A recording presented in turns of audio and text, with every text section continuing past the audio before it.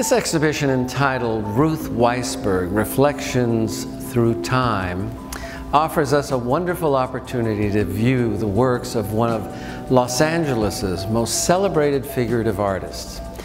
Without being a true retrospective, we see through the grouping of works a through line of what Ruth Weisberg has been drawn to throughout her career. The unique aspect of this exhibition is that it's an overview of my work from 1972 to the present. And it's all works on paper, but drawing and printmaking have been very key techniques for me. I'm very involved in monotype. I teach drawing at University of Southern California and have for many years. So this is not secondary. These are not just studies. These are very much works I'm committed to. And when I was able to tour this exhibition the first time, I, who know my work so well, really saw it in a new light. I saw even more clearly the relationships, the interrelationships thematically, how I use the human figure again and again, whether it's children or grown-ups, in order to reflect journeys. People are leaving. People are trying to enter into other moments of time. Sometimes they can and sometimes they can't. Often there's a sense of backdrops that they're standing in front of. There's something theatrical in many of these images. It's such a gift to the artist when there's an exhibition that allows you your own retrospective view of your work. And this is clearly the case with this show.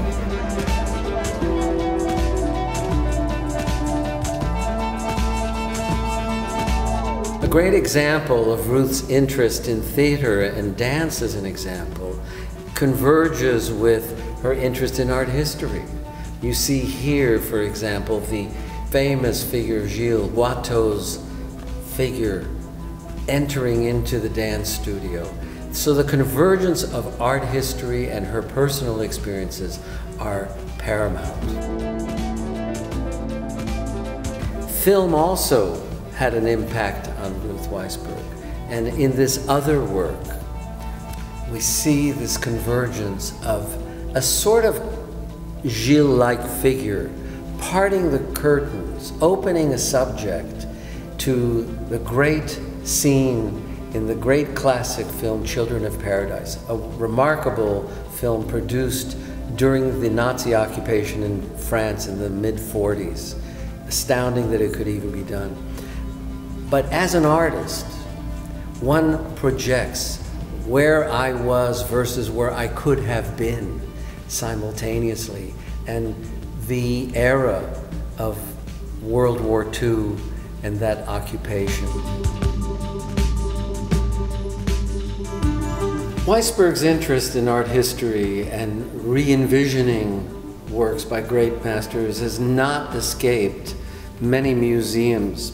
In 1999, she was the first artist to be afforded a solo exhibition at the Huntington Library in San Marino. In this case, Ruth has created a drawing that related to a monumental drawing she created based upon the work by William Blake, The Circle of the Lustful from the Divine Comedy.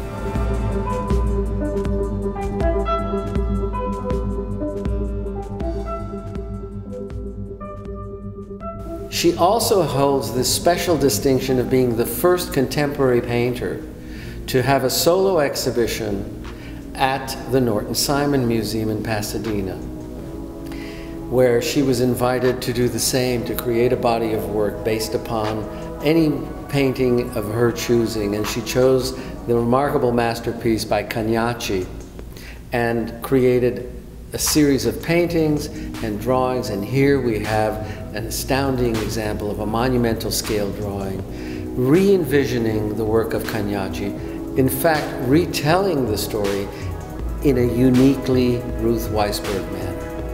One of the monumental drawings related to that series is shown here in this work entitled Island. I'm so pleased by this exhibition because it allows me, also the opportunity to understand the themes in my work and how certain themes repeat, how I relate to both art history, Jewish history, and family history. This particular drawing is a very ambitious, large-scale drawing, was done for an exhibition at the Norton Simon Museum, and my daughter-in-law, Laura, is in the pose that is inspired by a Guido Cagnacci late Renaissance painting. Although I have warned people who are marrying into my family that unless they're willing to model, it's no-go. Here, Ruth places herself as the protagonist in a work questioning Veronese, changing a meaning of a work, but asserting herself and pondering its relevance today.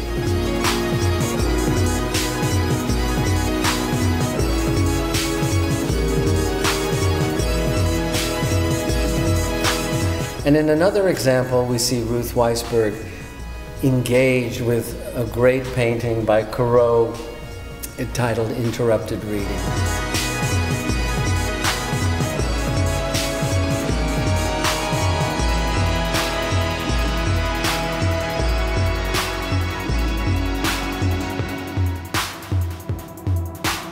A poignant aspect of Ruth's works is her dealing with the notion of memory. And in many instances, there are these references to children.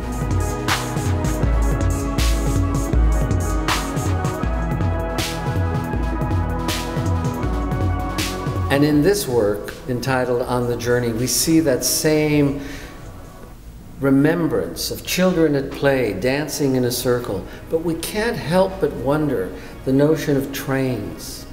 And dovetailing with works like Together Again, is this indeed a remembrance of a playful, innocent time, or is it conjuring references to the Holocaust? Ruth's interest in Judaism has been very clearly seen in a great numbers of works. She holds a very unique distinction, a great honor, to have been commissioned indeed to illustrate the Passover Haggadah.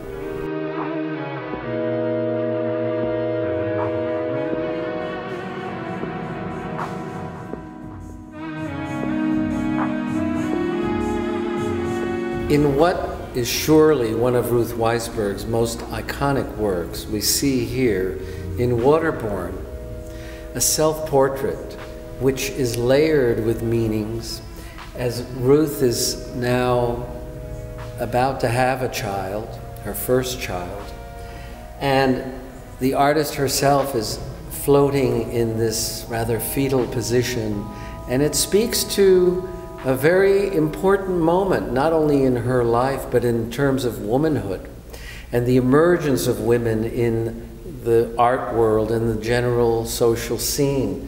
So this work from 1973 had very special meaning and very special importance for any numbers of reasons, besides being an absolutely magnificent original lithograph. One of the real rewarding aspects of this exhibition is seeing my own life pass before me, as it were. And I was remembering in viewing this that I was much more concerned about having a handmade edition of paper made, oval-shaped paper by the Twin Rocker Paper Company in Indiana, than putting together a layette for my baby-to-be. You know, other people were gathering practical things for their babies. I was having paper made. And then after my daughter Alicia was born, I did this portrait of her on this egg-colored, egg-shaped, beautiful handmade paper. The image below is called Messenger. It's from 1986. It again features my daughter, who, of course, is now in her late adolescence. And she is acting out the role of the messenger or the angel in a kind of folkloric Jewish tale about the birth of children. And she is floating, which is states of the body, whether in water or air, in which one defies gravity.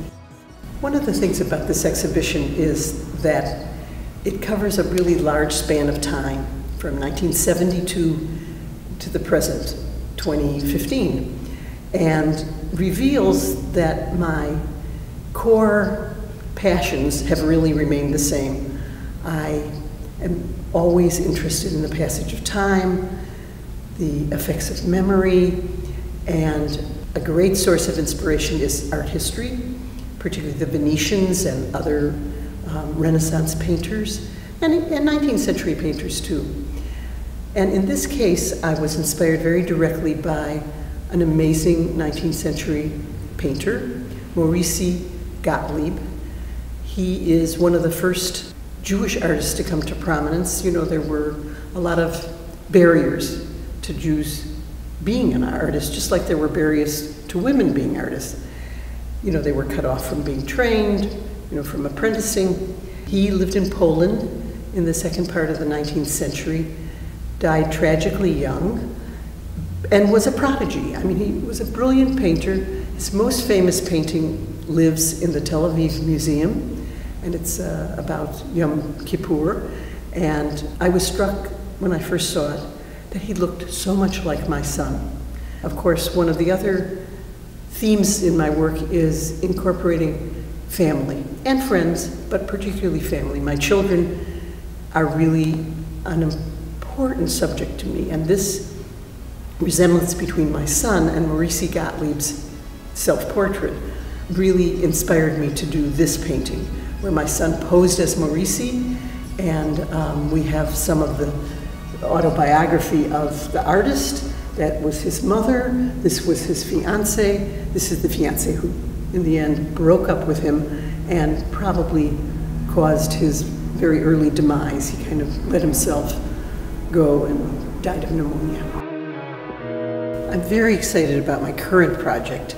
I am doing the second of two 7 feet by 3 feet stained glass windows for the USC Caruso Center Catholic Church. They're Old Testament, both of them. One is the beginning, Genesis, the first 4 days of creation. And this is a study for the third day of creation when God created, he was very busy. He created trees, mountains, and rivers on the third day.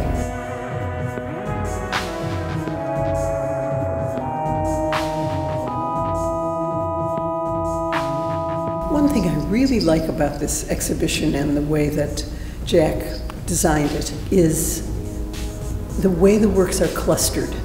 In modernism and even in postmodernism, there was a value placed on isolating each work. Each work was to be seen absolutely cleanly and purely by itself.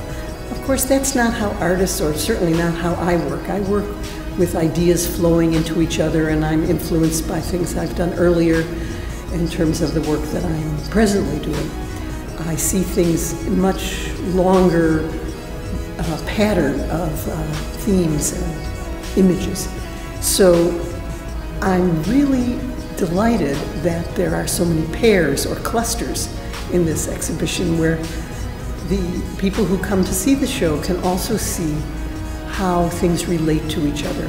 The themes and the images and the ideas are all nourishing each other.